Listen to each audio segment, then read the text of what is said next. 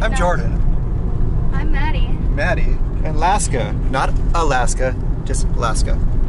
All right, everything is now out of the house. It is all in the car. Let's see the back. My car is gonna tip over the opposite Alaska. way. We've got a dog.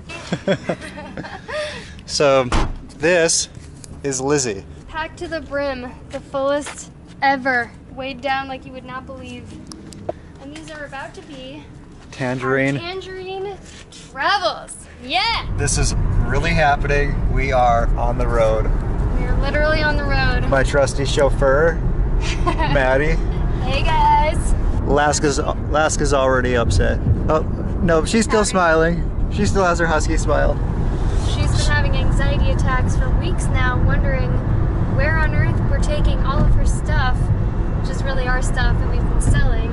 It's her house, it's her stuff. But now it's other people's stuff, and we've fit everything we can possibly fit into this car, and we still need to get rid of so much. What has it been like for you getting ready for this? Oh man, way more emotional at the end than I thought it was going to be. Like She was freaking out. the floodgates were released, and I was freaking out. How about you?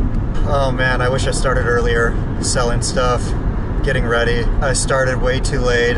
We sold our first things, what, 6 months ago? About 6 months ago, and yes, I would fully echo that statement. If there's any piece of advice that I would give anyone trying to travel or move, if you're thinking we're going to do it 6 months from now, you should start a year before that. You think you're going to do it 2 months from now, you should start 2 years before that. Leave more time than you think. And have a plan. I didn't have a plan. I really didn't have a sense of urgency about it until just a couple weeks before. Man, we really felt like we left everything into the last minute. We really struggled. We left everything to the last minute, or Okay, she left everything to the last minute. What? What? All right, get out. This is crazy. I've never done anything like this in my entire life. I've lived in Arizona all 25 years, almost 26 years of my existence. And now everything is in my car. We are going to Mexico. Everything, including this furry thing. We decided to pick that up off the side of the road, and it's just kind of cute. I don't know. Everything is packed up into the car and tried to fit our stuff into 2 suitcases each. This is insane. I've never left Arizona. Never left Arizona. And we are leaving. We're not just leaving Arizona, we're leaving the country. What are your thoughts? Yeah, this is pretty crazy. We're excited. I'm excited. Actually, I'm excited, and I'm nervous, happy, scared a little bit, anxious, in a good and bad way. What are you scared of? I don't have anything really to be scared of. Certainly not all the warnings our family gave us about all the crazy, terrible things that happen in Mexico. Is it more of the uncertainty? It's definitely more of the uncertainty, because I'm learning Spanish, we've done our research, we've done our homework, assigned and unassigned. It's gonna be great. It's gonna be great. It seems crazy. We've been both learning Spanish for well over a year. We still both get nervous. We're not used to talking in Spanish. We can barely formulate a sentence even though we know a lot. It'll be a struggle for sure. And I'm not so much worried that I'm going to say something ridiculous, because that is a certainty. I've fully accepted that. I'm sure it will get easier as we do it, because that is exactly what happened when we went to Madrid. Even saying gracias, that was a baby step, but it got easier. A step off the plane there. Jordan and I were trying to communicate with the cab driver. The words just didn't come out, and I would like to attribute some of that to jet lag.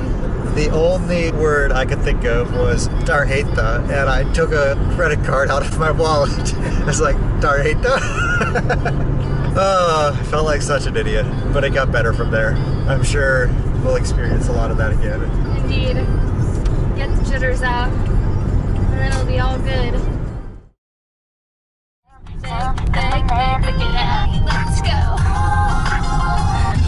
If you wanna be with me, baby, there's a price. No, this is terrible. Turn this off. So we've been driving for a few hours, and this girl, she keeps trying to climb up here, and she's not allowed.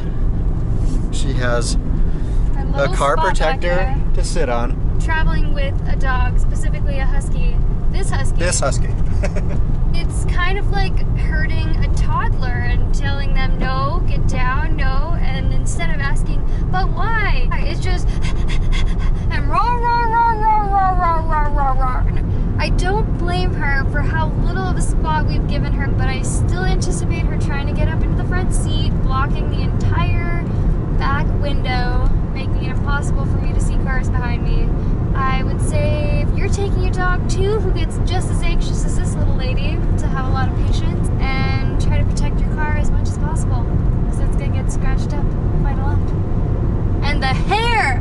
Oh my hair, God, she shedding. will not stop shedding! And Laska's back here going, rah,